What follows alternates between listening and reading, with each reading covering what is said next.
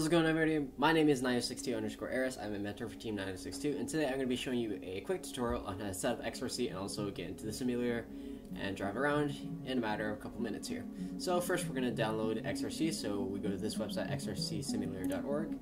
So I'll go to the home page here to show an example of the actual site. The site is experiencing a little bit of traffic right now, so you know what?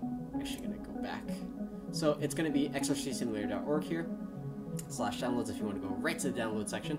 So as you can see here, xRC Simulator version 19.0a, so download the version that is needed. So for example, in my case, I'm on Windows, so I'm going to install using the Windows zip here. Next up, I'm going to I've already had the download finish here, so I'm going to click on it, and then we're going to see the file loads up here, and we are going to double click. Now Microsoft first is going to initially do this, which is Windows Protect Your PC. Microsoft Defender blocked it, so what we're going to do is click on More Info and Run Anyway. xRC is safe, it doesn't have any malware or viruses to anybody's knowledge or anything, so it is completely safe to install. It's going to be prompted with this. We're going to click Yes, close out this really quickly, and we're going to go into the setup here, and it's going to say select the language used during the installation, so in our case it's going to be English, but you do whatever language you'd like. So you can also check or decheck the box here to create a desktop shortcut on your desktop. It's going to create an app icon on your desktop. So for this case, I am going to click Next. We're going to click Install, and we're going to wait for this install to happen here. So you can see here it's extracting all the files and installing xRC Simulator onto the device here.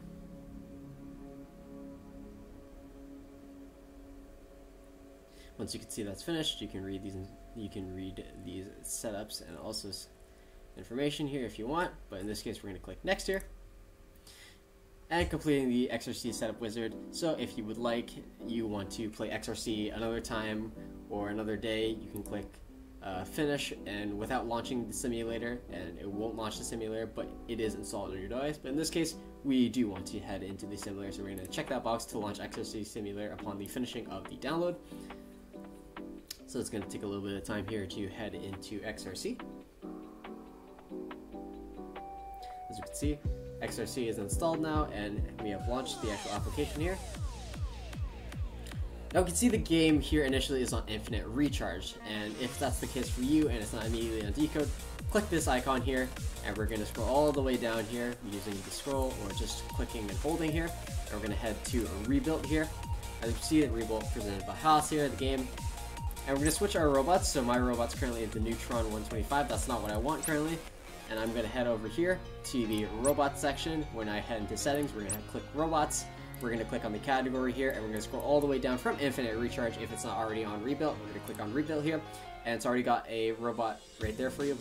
It's the Kitbot 2026. Now if for the drivetrain you want to have basic understanding of the actual Kitbot in real life, you can click on the 6-wheel or X for tank drive.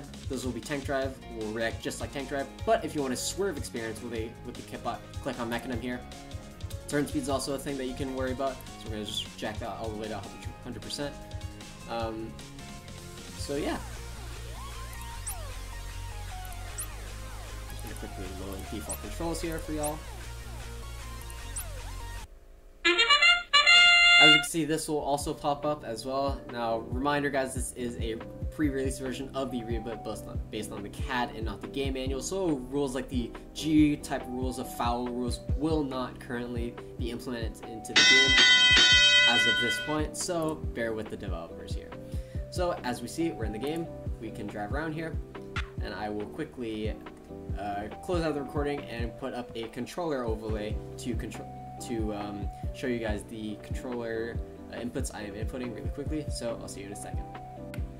So we're in xRC now, and I've got my little controller overlay there, so I'm going to move back and forth, and it will do the same thing on my controller. So I'm going to give a quick little tutorial here on the controls of the xRC Kitbot 2026 here in rebuild for an Xbox One controller. If you have a different controller, I'd suggest trying to learn it yourself, because unfortunately I don't have a PS4 controller or something else. I have an Xbox controller currently. So let's go over basic controls. So to move, so imagine this is swerve. So if this is swerve, you can control using forward, using your left joystick to drive in the direction, and to turn, you use the right joystick to turn left and right. So this is left, that's right, and once again, the left joystick to go forward, backward, side to side, and stuff like that. Now to intake, the intake is on the front side. You can change your camera using, by clicking the left joystick there, switch cameras. Now intaking is on the front side, so the side facing you if you're in this perspective, other side if it's from this perspective, but from this video we're going to use this perspective. So at intake, to turn the intake on, we're going to press X here. As you can see, the wheel starts spinning up, and you can gently go up to a crowd of balls here. We'll just go to the center here, or over one here, over the hump, and we can see we can just slowly intake them. If we just drive a bunch, and we'll have a bunch here. To outtake them, you're going to hold A here. So A, and if they don't want to come out, just jostle the robot around like it's stated in the Kitbot video in real life there. Jostle them out, and they'll be outtake. But let's intake once again, so let's press X. Pressing X once, and let's collect a bunch of fuel cells here. And you can notice that now we get to the fun part, which is shooting. So you can shoot with the intake off or on. So to get the intake off again, you press A. To have it on, press X. So A is off, X is on. So we're going to intake. And what we're going to do is we're going to line up all the way here, just near the line here. And for shooting, we're going to hold Y. So Y to shoot. And they all flutter in just like that right into that center hub there. So we're going to do that again. So we're going to press X to intake. We're just going to go into the center here, the neutral zone, and we're going to collect all these fuel cells, go over the hump there, line ourselves up to the hub here, and we'll hold Y, so the Y button, and all of them will flutter right into the hub there. So that is the controller controls. None of the other buttons will do anything, so if I were to press triggers or my bumpers there, nothing would happen. If I press the D-pad, nothing would happen. And yeah, so I will run a full match on the controller now, and then I will quickly show you keyboard controls. So enjoy this full match video using a controller with the gamepad viewer as well. Enjoy!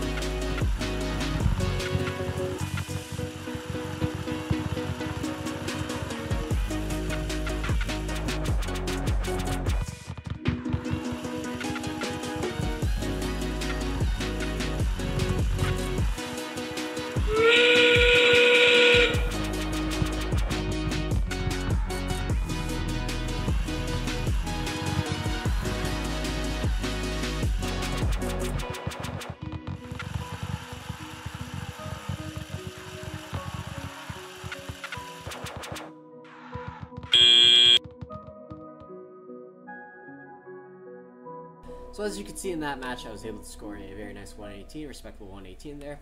Now you may notice sometimes that I struggled a little bit there getting over these things called humps or bumps on the field here.